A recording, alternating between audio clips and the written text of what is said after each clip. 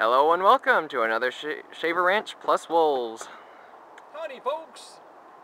Coming to the end of the season, I tell you. Yeah. Picked all the beans today. Most of them are dry, so we're just going to cook them up as beans. You know, stick them in a pot. That's the way I like them. Still have a few green beans that we might cook up. But we took all the beans off. Next up is to take these out, but our trash can's full. Well, actually, these probably go in the compost pile. Yeah. Anyway, come over here. Clean things up. Poor little guys could never get a chance. All buried in the squash and everything, but now we cleaned it all up. These might pop up because they're cool weather vegetables anyway. Yeah. These have plenty of room. That pumpkin came off, so it's sitting over on the patio. Yep. These pumpkins are still growing. You can kind of see our pumpkin in the hammock now. Yep. Our bandana hammock. We picked a few berries and ate them today. Berries last in the cold weather, right? Yeah. Oh, This actually looks pretty cool. if anybody knows what this is, we don't know. It just kind of popped up. So if I share it on Everything Gardens, get some of the foliage too. Yeah. And there's some flowers. Oh, here. Here's Okay. flowers. There's the flowers. They are purple and yellow variety, if you can see. And there's what the berries look like. Unripe. Yeah. So if anybody knows what this is, it's just growing wild in my garden, and I don't know if it's poisonous or if it's edible or anything in between, and I'm not going to find out by eating it. So these little guys are still popping up. We've had a couple of days of frost. Got below freezing Yep. on So, Thursday. and some of the deer have gotten in over here, as we'll see in a minute. And between the deer and the frost, a lot of it was done. So we are coming to a close. Yep. I might be getting some stock footage of some firearm stuff on Tuesday morning before work, so... Oh, good. We had this all brought out, as you'll remember in previous videos, but we decided to clean it up, just put it back. staple it back for now.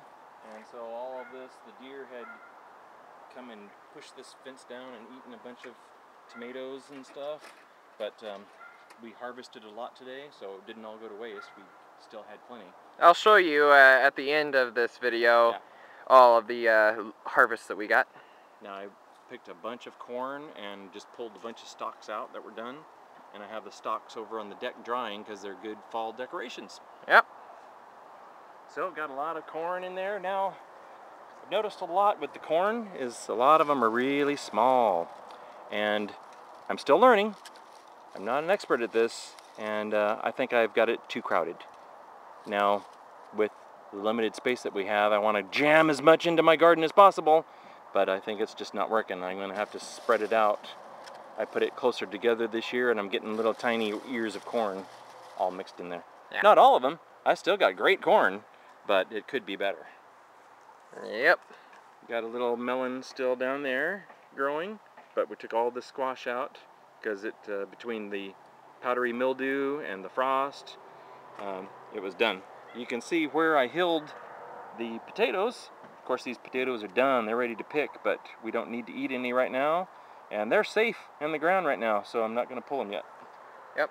And what my dad just said about everything, we're no experts. You know, that goes for if you're following our my tool building processes too. You know, most of it comes from my good old hero and YouTube personality, Wrangler Star. I'd love to give a shout out for him, you know. Yeah, he's a great guy.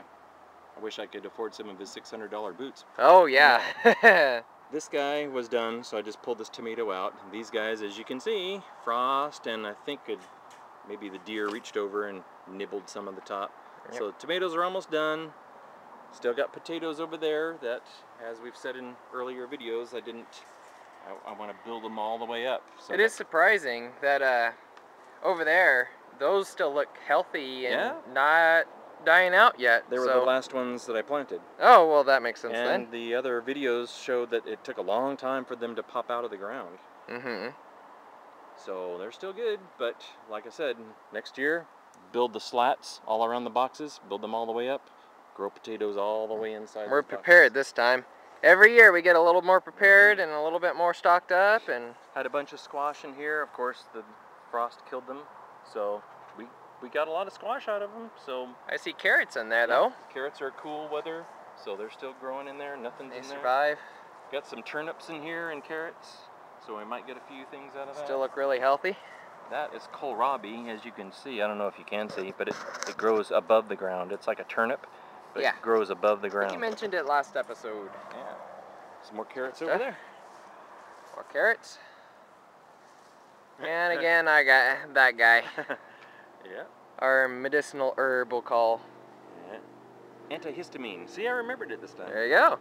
And, well, yeah, it doesn't really pertain to the Shaver Ranch garden section, but here's all of our, we'll call backup wood from that tree that we fell in the front yard. We're going to try to split it. It was very dead, so it should be easy to split. Although we're worried about how many knots that are in there. We'll see how it goes. Be a good test for the new tools that I just made in the last episode. So, alright. Corn stalks over there. I think Brandon's cutting up some old apples for the deer. Yep. Old apples. So the stalks are up there. They're going to dry out. There's that pumpkin that we got. Pumpkin there too. And right over here. These poor guys didn't have a chance because they broke off the vine, or the vine was dead before they could before they can mature, yeah. So over here is the bounty. There's Brutus. Never mind the trash. See, we couldn't put this in the compost pile because it's got powdery mildew on it, and that will overwinter and affect next year's garden. Yep. Here's all the beans. There's a lot of beans. Here's some corn. See, not all of them are small. Bunch of tomatoes. That's just today. Very large too. We have a bunch of squash still in the basement, ready to cook up. Yep. So I've just about wrapped it up, I think. All right. See you later. Bye.